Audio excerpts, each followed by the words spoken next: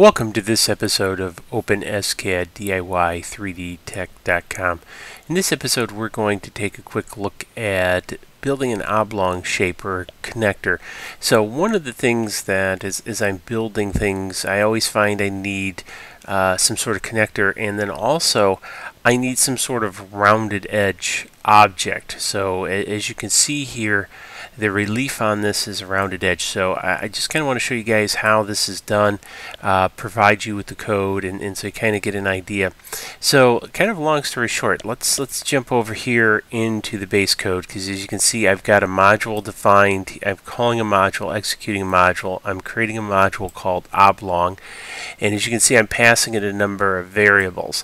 So let's jump down here into the module code, and then let's add % so we can kind of see how it comes together.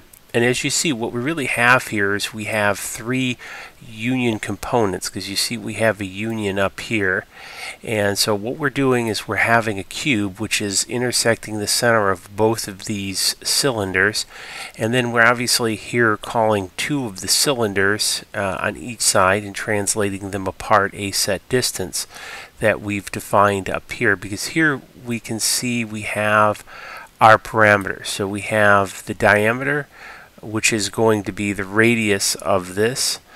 We have the length, which is going to be the distance. We have how tall it is, where the height here, and then we have hole 1, hole 2, and then whether we want it centered within reference to the origin or not, which you see we have set true here.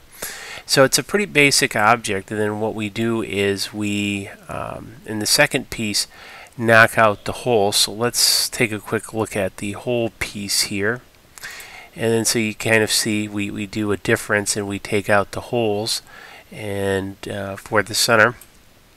We've also applied some logic here, so for the holes. So if hole is greater than 1, okay, go ahead, do it. If hole 2 is less than 0, then don't do it.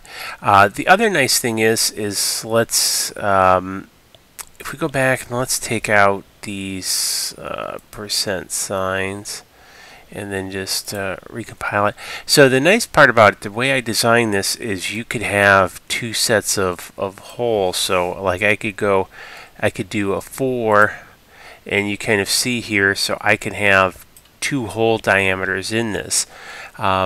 And then I can call this as a different piece. So for example, I could do something like this. Let's just go ahead and copy this, and let's do a translate, and then let's just do a 10 10 10 to kind of move it out of the way, and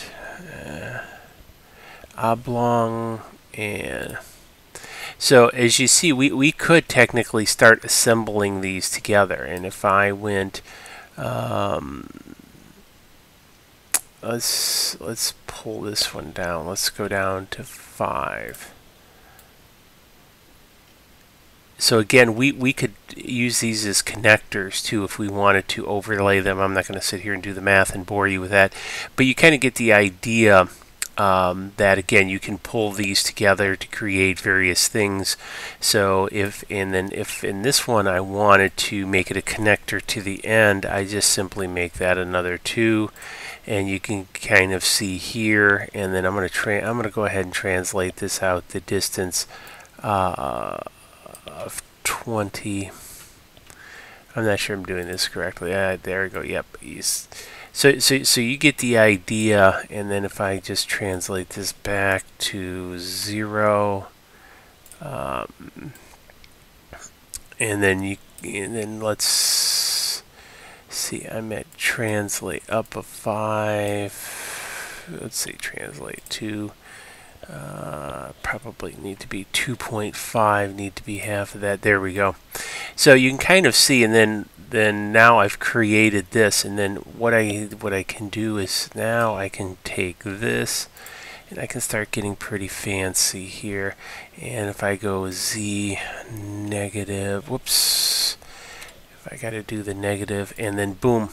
So you see I'm starting to assemble an arm here, and so this is a pretty handy handy dandy little gadget. So again, part of the idea here is wanted to show you how to create an oblong object, and we did that with a cube and a couple cylinders.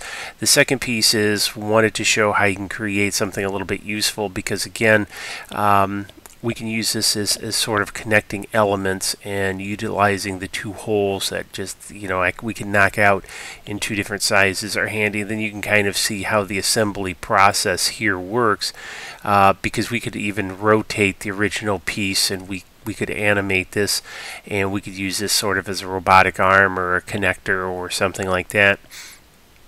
And you see how we just simply pulled it together by over here by calling the module, instituting it several different times. So again, it's pretty handy to be able to do this and have a collection of these snippets. And that's really, I think, where a lot of the power in Open-SCAD comes, is after you build up a number of these snippets, if you will. Again, assembling an object becomes very quick and easy, especially for a complex object.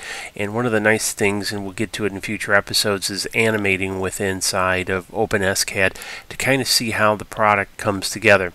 So anyways, this code will be on the website. The link will be down below. And hey, if you found this interesting, give it a thumbs up, subscribe to the channel. A lot more of this will be coming.